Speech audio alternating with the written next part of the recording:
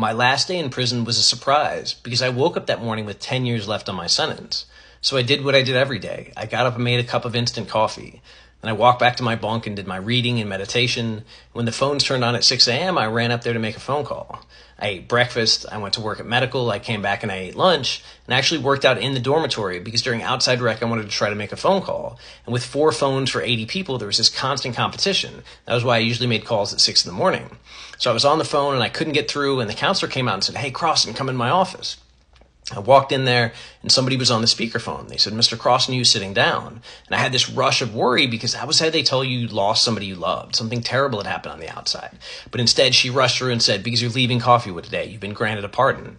And I kind of hit a knee and I started tearing up and I just couldn't believe that this was real. And they said, "Oh, you better go get ready." So I walked out and I was still covered in sweat from my workout. So I went to go try to take a shower. But before I did, I found this one kid that I knew who didn't have any family and didn't have any support from the outside.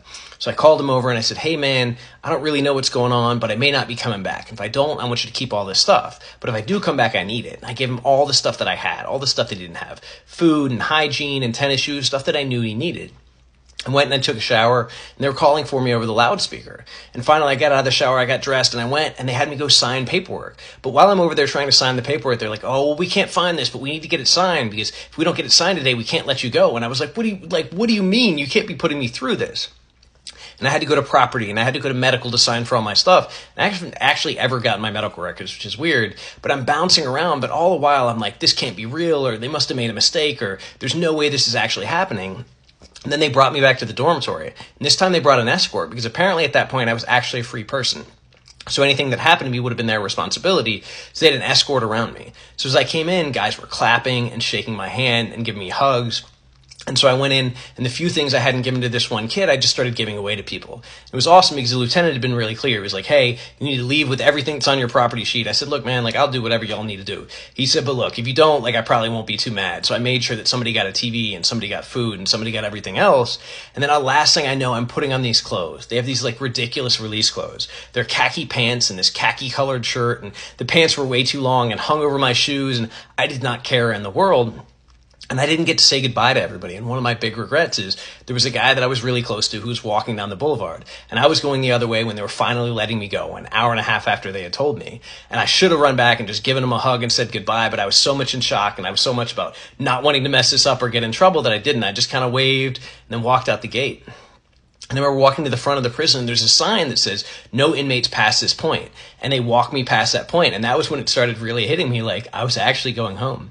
And they put me through the double doors at the sliding doors, and I walk in there, and there's my mom sitting 20 feet away from me. But I got to sit there and fill out the rest of the paperwork, and I can't go over there. And for 15 minutes, I'm filling out paperwork, and they're explaining things, and they're going through all the things they need to do. And finally, after those 15 minutes, it was real, and I walked over there, and I grabbed my mom, and I picked her up, and I started swinging her around. And she whispered in my ear, and she said, "Jesse, let's get the F out of here." I was like, "Okay, yeah." So I walked outside, and I just remember the colors and the smell, just walking into the world for the first time as a free person in 19 years. I couldn't imagine it. We went and we got in the car, and I was like, well, what do we do now? My whole life, all I've been dreaming about is getting out of prison. What do I do now that I'm out? And so she gave me the phone, and I called my then girlfriend, and she was 45 minutes away, and she'd been given 30 minutes notice, so she was still kind of on her way. So we drove out to the end of the parking lot of the prison, and right next to it was a driveway for a farm. So we parked in that driveway, and I just sat there looking at the sky and looking at the corn and just not being able to believe that I was where I was. And a few minutes later, she pulls up behind us, and I had never met her in person.